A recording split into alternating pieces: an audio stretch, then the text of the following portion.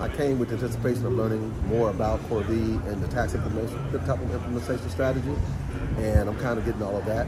I met some great people, and I can ask real-life questions, so I don't have to recreate the wheel. As a person who actually manages the firm in general, and I don't specifically do the accounting, I've been super excited about all of the pitch deck materials, all of the marketing materials, and all of the encouragement as far as growing our business through these new strategies.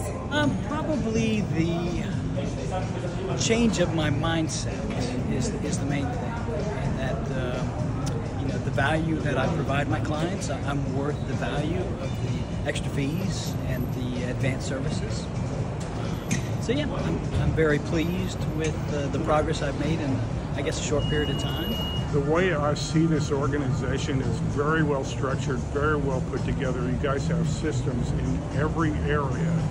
Done this, but even here I feel like I need to be selling more. So I'm still so much focused on service delivery, and I need to pivot my mindset into getting back into growth mode.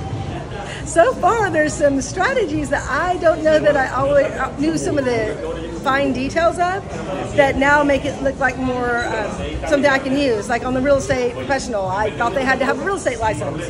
I'd never really researched it because everybody we used it for had real estate licenses. And I've got a client that it would be perfect for, and so I'm going to talk to them when I get back in town. Because just learning some of those other nuances of practice has been really good, because when you're by yourself, you don't always get that rapport with anybody to hear that level of detail.